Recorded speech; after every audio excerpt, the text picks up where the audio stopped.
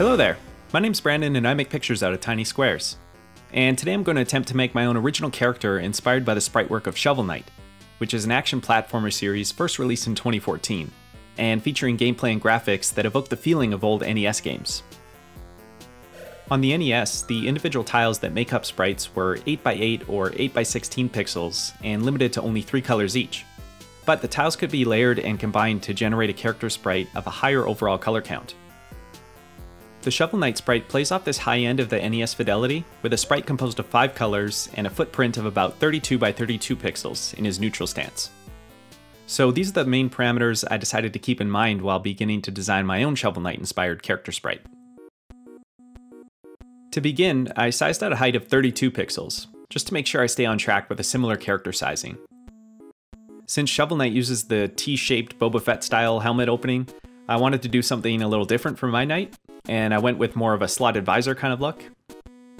I started drawing the head about halfway down here because my idea is to make a short character with a tall lance, somebody that's like the famous Sir Lancelot, but little, just so I can name them Sir Lancelil. Continuing on here, I'm just trying to find the armor design and other details by using black line work at first. And I've actually got the line work of the Shovel Knight sprite there just to understand a little better how it's constructed. One of my favorite things about that design is the way the legs taper almost to a really small point. I think there's just a really great distribution of area and an appeal to the design to have the helmet and the upper body take up most of the visual weight like that. And if you've been wondering why I've got the small piece of the map from Super Mario 3 in the corner there, it's because I plan to use it as a color palette for Lancelil. Due to the limited color palette of the NES, you sometimes get to see some really great color combos in those games.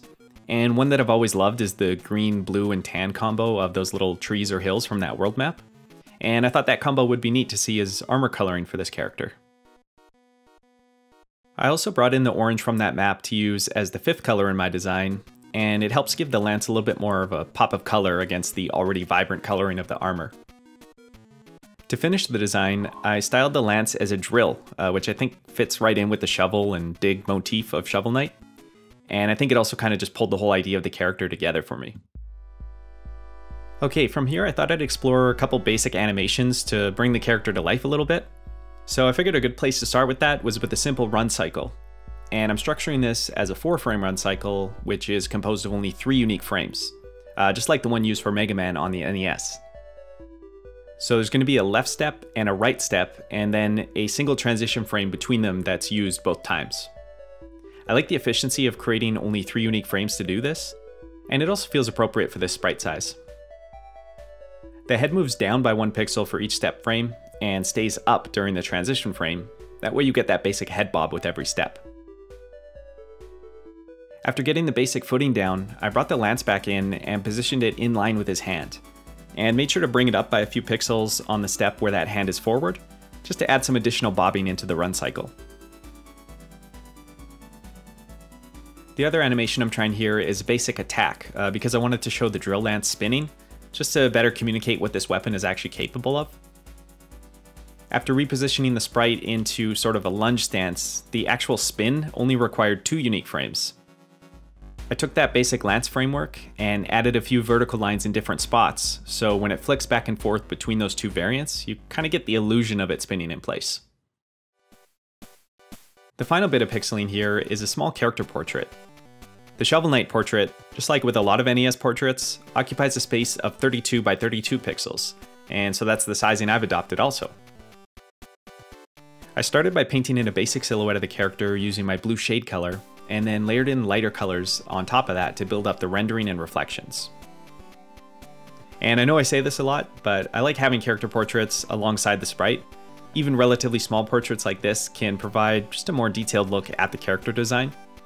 And in the case of the Shovel Knight portrait, it's also neat to see parts where certain colors get repurposed, like the way that the blue is used as a shadowy outline for the horns of the helmet. Alright, so I went ahead and organized all this work into a character sheet, so let's go ahead and take a look at my Shovel Knight inspired character, Sir Lancelil.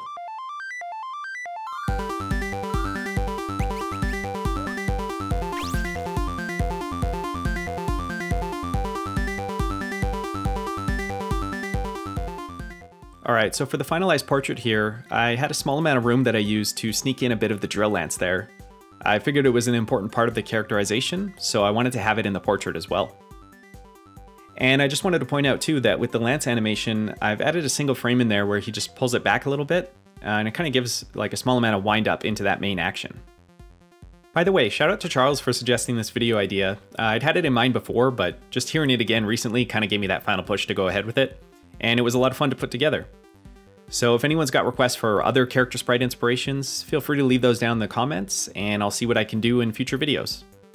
But otherwise, thank you for watching, and take care and keep it square.